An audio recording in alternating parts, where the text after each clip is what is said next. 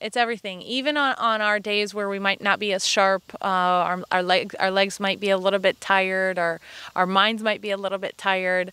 You can't take this for granted. You know, we know now what it's like to have seasons cut short, and to be back out here on the field.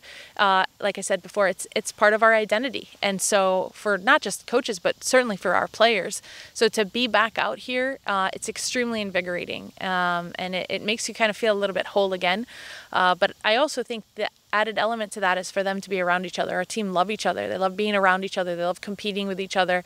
Something we talk about is every day we're getting better. Every single day we're improving in some capacity.